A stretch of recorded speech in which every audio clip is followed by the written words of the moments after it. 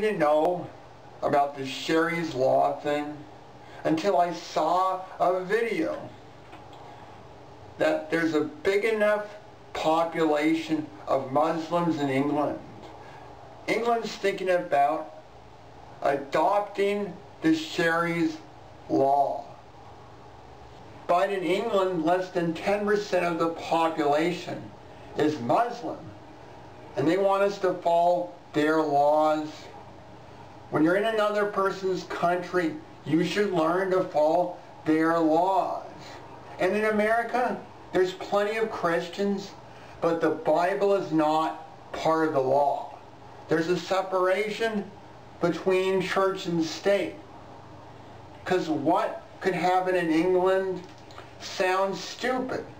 Because the Sharia law, much of it is derived from the Quran, which is like the Bible from thousands of years ago. Much of it being outdated.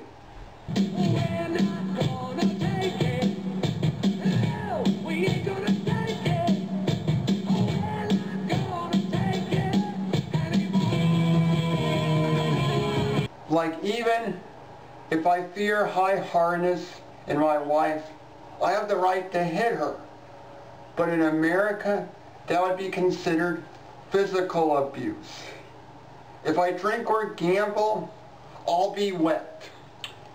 If I'm a thief, I'll have my hand cut off. I'm missing my hand, but all I stole was a pack of gum. If I leave Islam, I'll be ordered to be killed. And if I'm homosexual, I will be executed.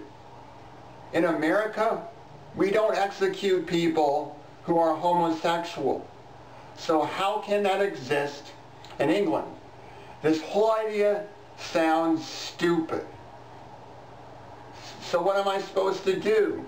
Move to Germany?